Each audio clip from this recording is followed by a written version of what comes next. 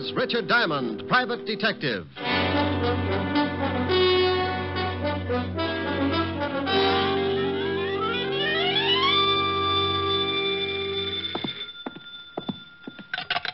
Diamond Detective Agency, a corpse to fit every pocketbook. Rick?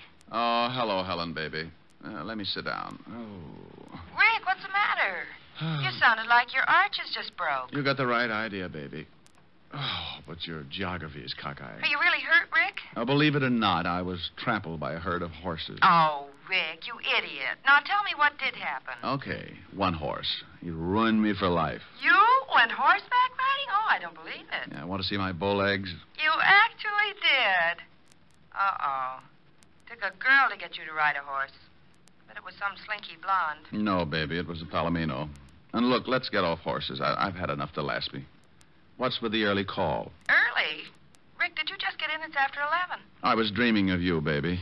You wouldn't have wanted me to stop just to get into the office. It's probably a whole harem. Helen, you got to stop that peeking. You read the morning papers? They come out in the morning? Now, you stop that. Did you read them? Well, didn't have a bet down. Why? You on the society page again? Oh, much more exciting than that. The police commissioner's house was robbed of $50,000 worth of diamonds last night, and his gardener was murdered. What? I thought that would fetch you. Better get a paper. The commissioner's statement's written in blood. Yeah.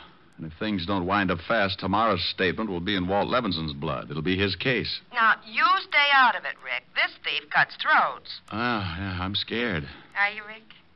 Well, come over tonight, and I'll frighten you at close range.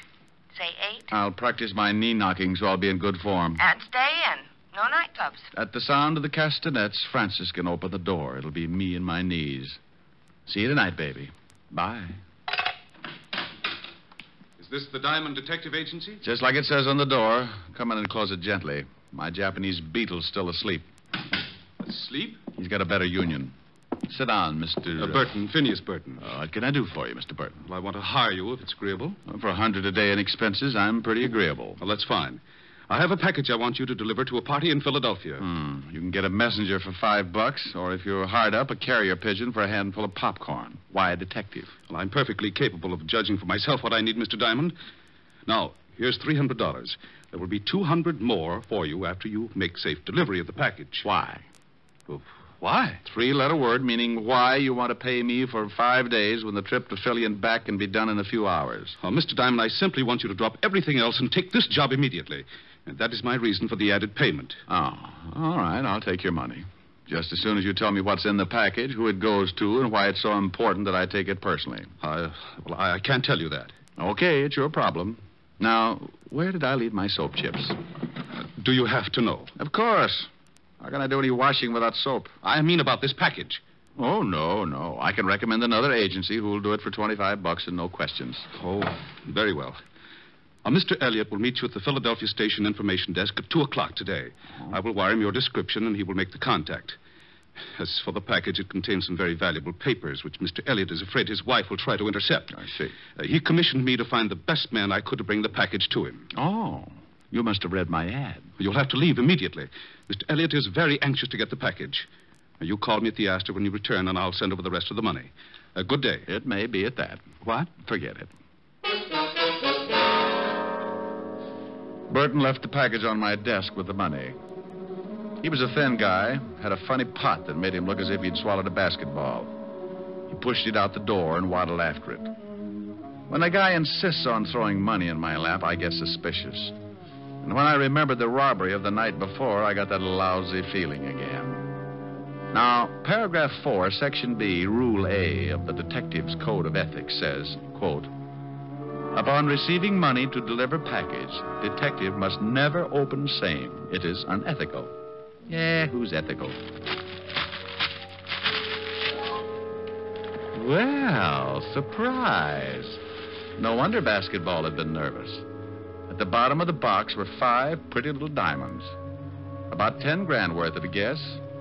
Of course, it may have been that Burton thought diamonds should belong to Diamond, but my bet was on a frame-up. A frame that cost the real heisters 10 grand out of 50. It was aimed to get him a nice picture to fit the frame. Me. Yeah? Is this Mr. Diamond? Oh, hello, Burton. Something on your mind? Oh, I happened to be in a store across the street, and I noticed you hadn't left yet. You will leave right away, won't you? Just as soon as I arrange things, Phineas. Remember, it takes an hour and a half to get to Philadelphia. I don't want you to be late. I'll bet you don't. It was just to make sure. You understand. Oh, yes. I understand. You can dribble your basketball home now. I beg your pardon? Skip it. Bye. Burton's call ended nearly all doubts. I was being framed all right, and the trap required my leaving for Penn Station right away. I dropped the diamonds into what was left of a quart of milk I had for lunch the day before, put the bottle on the floor by the wastebasket. Then I took the package, rewrapped it, and went out to hail a cab. I made one stop at a toy shop, then headed for Penn Station. As I entered, I saw a pair of familiar figures. Rick. Okay, what's the gag? I got the tip, but even you wouldn't joke about this case. Now, Walt, I might joke about mass murder, but never about the commissioner being robbed. Is he making speeches yet? Yeah, that's okay, Shamus. This is one time when you're one diamond too many. Why, Otis, you're becoming a wit. Why not? You're halfway there. Oh, Lieutenant, he's picking on me again. You deserve it, Otis. Now shut up. Rick, I know the tip was phony, but the commissioner was there when it came in. I had to act on it. Tip? Well, don't be smug. I've got one, too. A fifth at Hialeah. Now, don't start that. It was a tip that you were taking the commissioner's diamonds out of town. Oh, now, Walt. And don't now Walt me. I said I knew the tip was phony, but with the commissioner taking scouts all down the line, I didn't want to... No. Don't apologize, Walt. I know. Come on, Sergeant. Show me a good frisk, and I'll recommend you to all my criminal friends. Oh. Yeah, he's clean, Lieutenant. Now, Rick, let's see that package, and then you can go. This?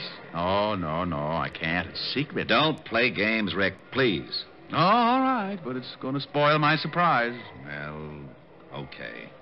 Give me your word it's got nothing to do with this case, and I won't bother to open it. No, I'm hurt. I absolutely insist that you open the package right now. But, Rick, you know I trust you. Lieutenant Levinson, do your duty. My purity must not be suspicioned. Oh, anything to get this over with. You were, What? It's only a pair of dolls.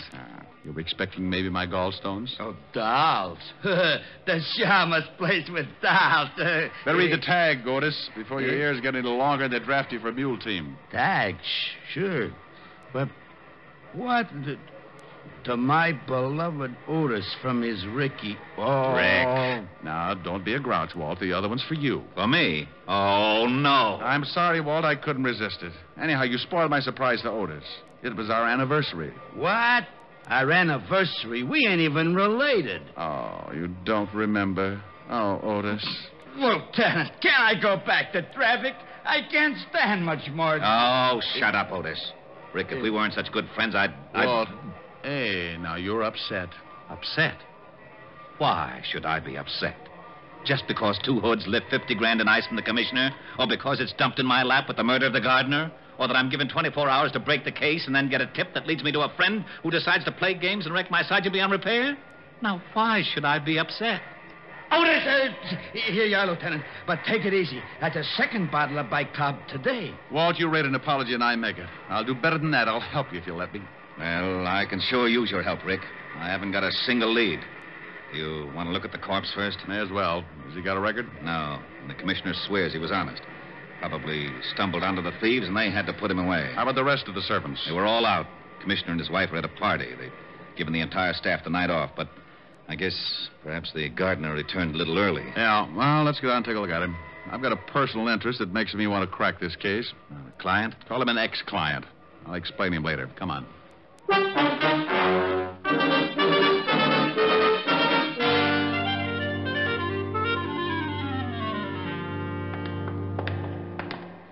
Here he is, Rick. Nasty cut. How was it made? Well, it could have been a sharp knife, but it's a safer bet that it was a razor. Remind me not to go to his barber. What safecracker's got enough nerve to pull his job, Walt? Well, I got 3 guys that could fit the job, but not one of them has ever been known to carry a weapon of any sort, much less a razor. Correction. One did. That gardener's playing a lousy joke on us. I suppose this could have been the first time one of them carried a razor. I don't buy that, neither do you. Give me the names. I want to talk to them. Maybe I can get a lead of some sort. Sure. Here they are. And please, Rick, call me if you get anything. If I can find a nickel. Bye.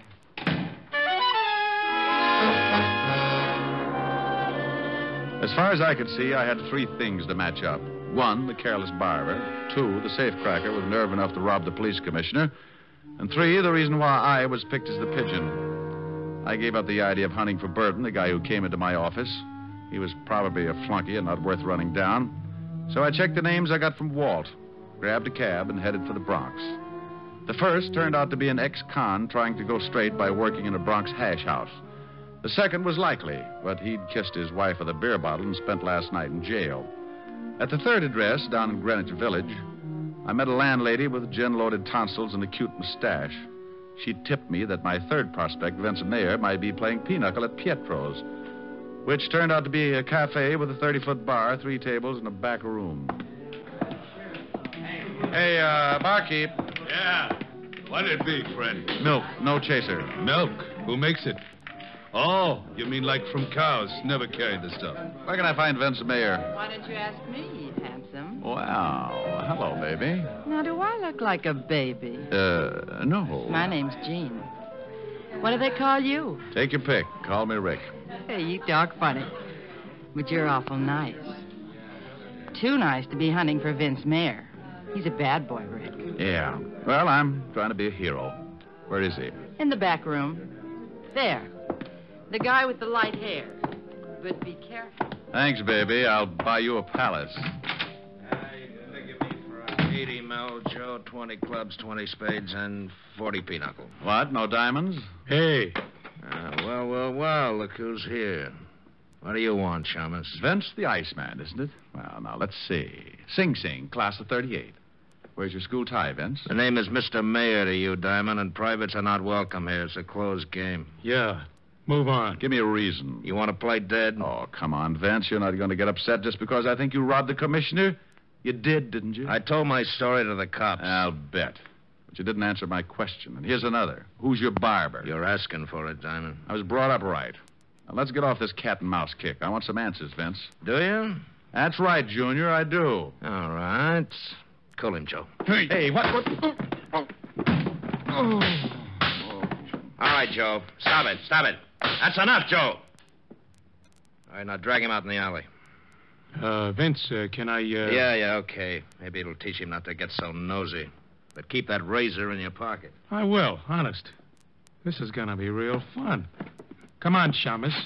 Here's where I do some road work on your liver.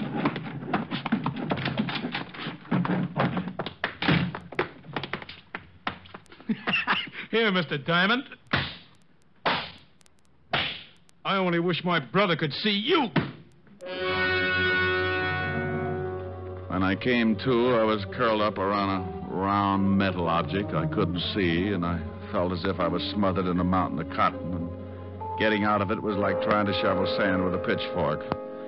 I finally managed to move and wished I hadn't, for a company of Bengal Lancers began target practice on my side. So I quit trying and lay still for a long moment. Then a voice came fizzing through the cotton at me. Hey, mister, are you alive? Well, if I'm not, you're an angel, and this is a harp. Well, I'm sure no angel. And that's the garbage can. So I guess you're not dead. Matter for debate, Jeannie. Oh, help me up, will you? Sure. Here. There. Can you stand? Practically anything after this. Ooh. Hey, you're hurt pretty bad. Come on, lean on me. My place isn't far. I'll take you there so you can lie down. Best offer I've had today. Lead on, Angel.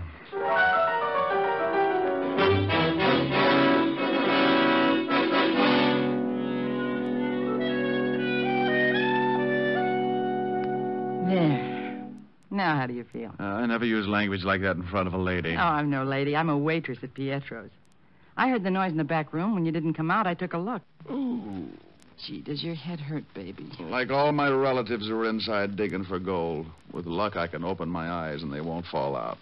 You know, we might have had a lot of fun together if you weren't all banged up like this. I'll take that remark up with you later, honey. I'm not usually the kind of guy who runs out on pretty girls, but I only wanted to get my hands on the gunner who tried to kick my brains out. So I took Jean's number, filed it under, for later investigation, and stumbled out into the street. My head was clearing, but it was as slow about it as a dummy doing a striptease.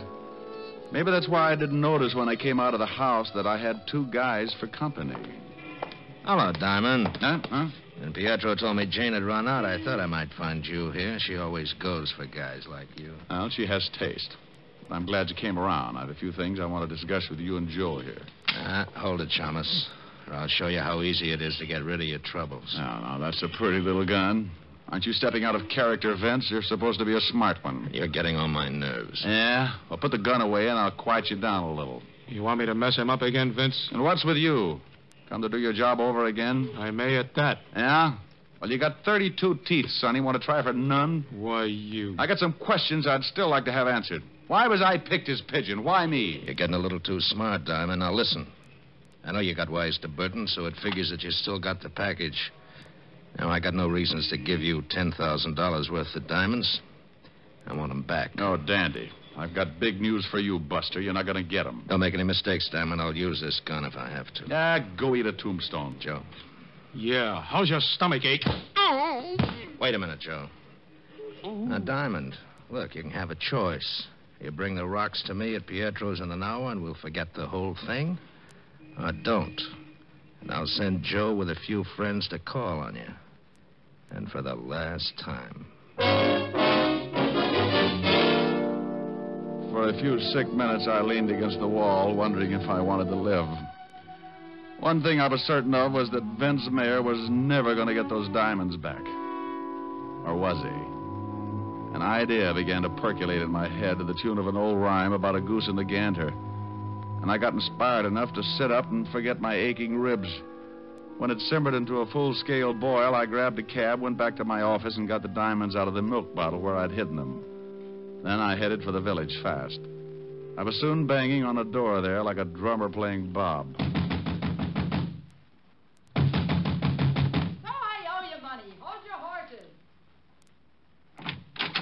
Well, if it ain't my cripple.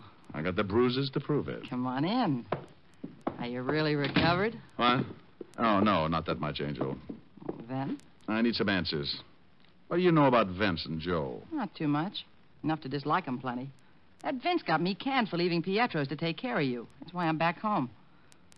I know he's a smoothie, and I think he's a big-time jewel thief. That much I know. How about Joe, the dog-faced boy? Him, he's just a punk. I think his real name is Fanchi or Franchetti or some such thing. Franchetti? Yeah. I don't know why, but they call him Joe the Barber. Oh, Joe the Barber. Yeah. Isn't that silly? If he cuts hair, it isn't. But I'll lay 8-1 this guy works on throats. Thanks, Angel. You've tied up my 3 points. What are you talking about? Your friend Vince Mayer lifted $50,000 in ice from the police commissioner last night, and his accomplice, Joe, gave the gardener a shave. You mean murder? On the button. The gardener's throat was sliced from life to death. And now, baby, look. How would you like to earn $100? Sure. Is it legal? Well, no. I'll take it.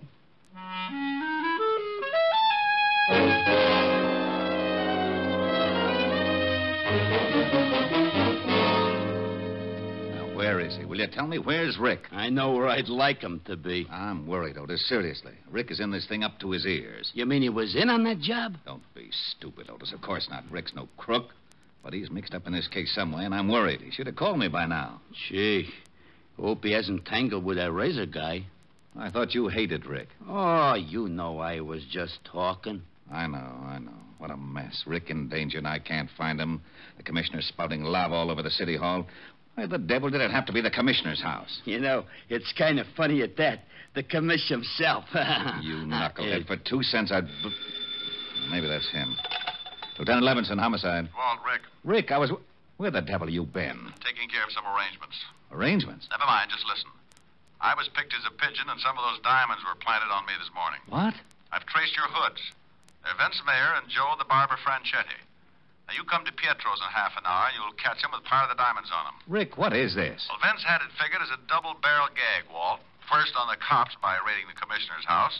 Second, by dumping a few of the rocks in my lap and tipping the police so I'd take the rap. But why you, Rick? Well, Joe's name, Franchetti. You remember, I sent his brother Tony to Sing Sing a few years back. Oh. I knew he had a brother, but until now, Joe stayed out of Manhattan. I get it. Okay, what's the play? Well, I'm going to take the package back to Vince. Give it to him in Pietro's. The girlfriend will be raising so much fuss no one will notice me. Then as Vince and Joe leave, you nail him with the diamonds. And no alibi for having him. Right. You said half an hour? In front of Pietro's.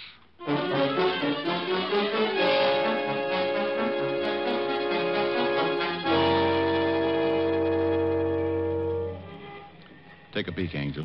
Through the window. There's my party at the back table. Now, you know what to do. Yeah. I keep yelling till you get back to me. Right? As rain. I'll make it a good one. I got good lungs. Let's go in.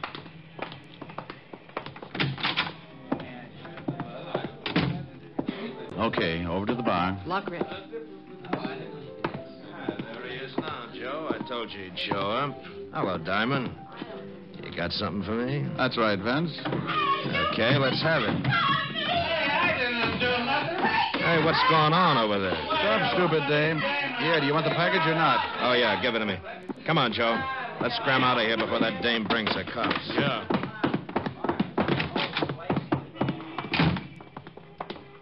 That's an easy way of getting back the 10 grand, ain't it, Vince? Shut up. Come on. Take it easy now. Okay. We're okay now. Let's split up. Hold it, Vince. What? Let's have a look at the package. The cops! Levinson, what are you doing? The here? package, Vince. Hey, what are we gonna do? Shut up. You, got a warrant, of course. Of course. Otis, take the package. Yellowton. You can't arrest me. I don't even know what's in that package. It was given to me by a friend. Now, don't use the term so loosely, Vince. Why, Walt, what are you doing here? Hello, Rick. I've captured a criminal. No. Yes, and he was carrying a package of his loot. Why, I bet it's part of that diamond robbery. What is all this? Diamond, you just planted that package on me. Me? Why, stranger, you're telling a fib. You just know that's downright immoral or something. This is ridiculous. Lieutenant, he gave me those diamonds in Pietro's not 5 minutes ago. I didn't lift them from the commissioner. Didn't you, Vince? Why, then I must have made a mistake. You can prove your story, of course. Sure I can. Bartender saw Diamond slip me the package. Oh, now, Vince, you think that bartender was going to be watching you when a lovely girl is practically tearing up the joint? Boss, the dame yelling. She was a plant. Yeah, but this is a frame-up. Diamond, you can't get away with this. Please, don't talk to me. I never associate with common criminals. A frame. You dirty double-crossing copper. Look out, Rick. He's got a razor. Oh, my arm. Now, don't cry, Joe. This is for you.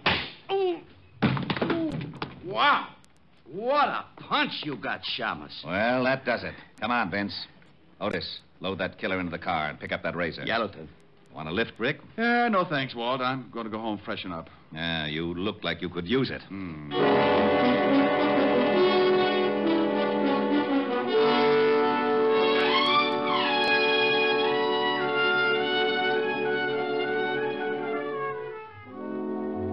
I left Walt and headed for my apartment, where I grabbed a stomach full of vitamins and planted myself under the hot shower. It felt so good I fell asleep. And if Walt hadn't phoned, I'd have probably become the only man in history to drown in the shower.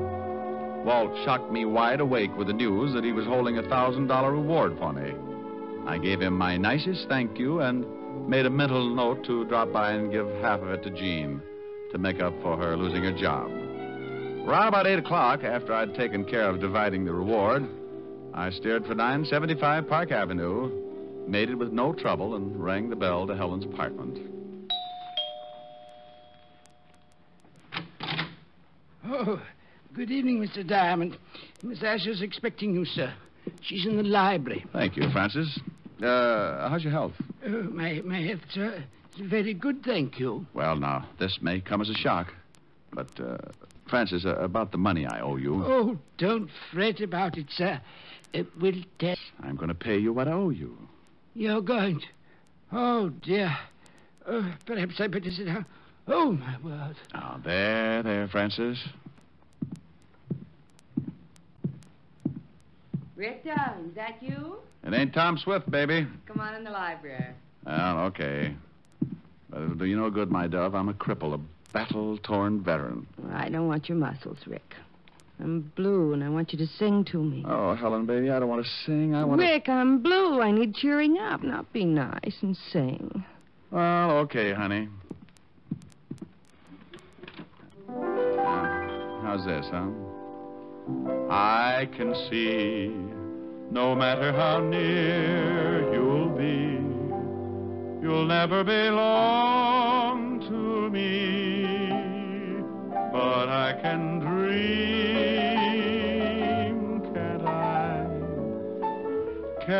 I pretend that I'm locked in the bed of your embrace. For dreams are just like wine, and I am drunk with mine. I'm aware my heart is a sad affair. There's much disillusion there, but I can dream, can't I? Can't I adore you? Although we are oceans apart, I can't make you open your heart, but I can dream, can't I? Oh, there. Still feeling blue, baby? Oh, Ricky, come here. Here I am. Oh, now I'm contented. You in my arms, my bills paid off, and my bills... Oh, for Pete's sake, I forgot Francis. Francis? What are you talking about? Come with me. I'll show you. Now, there he is. Francis, you all right? Oh, yes, sir. I think so, sir. Rick, will you tell me what's going on in my own home? Well, honey, I paid Francis off, and the shock of having to give back my gun and badge undid him. Oh, well, are you feeling better, Francis? Not very much, Miss Asher. It's that badge and license. Will you miss him that much, Francis? Well, sir, to be very honest, there's a waitress in a tea shop down the street with whom I've been, if you'll pardon the expression, having a fling. Francis, you? Oh, that's not the worst, Miss Asher.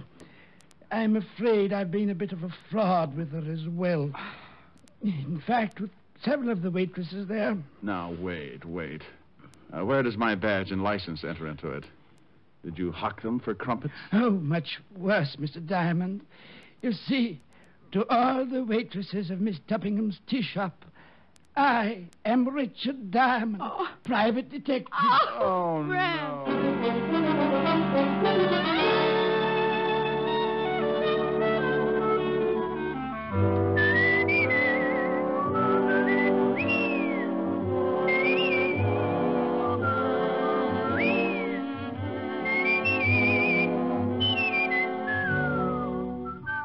You have just heard Richard Diamond, Private Detective, starring Dick Powell. Helen was played by Virginia Gregg, Jean Tatum, William Conrad, Tal Avery, and Bob Carroll. Music was under the direction of Frank Worth. Tonight's story was written by Herb Purdom and edited and directed by Blake Edwards. See the Richard Diamond picture story in the December issue of Movie Stars Parade. Dick Powell soon will be seen in the screen version of the best-selling novel, Mrs. Mike. Now, this is Eddie King inviting you to be with us again at the same time next week when we will again bring you Dick Powell as Richard Diamond, Private Detective.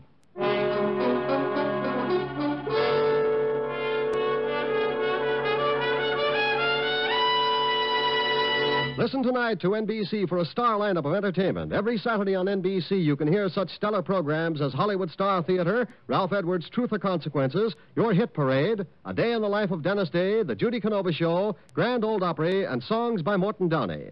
There's always a program of interest on NBC, so keep tuned here. Shortcut to Death with Fred McMurray is next on NBC.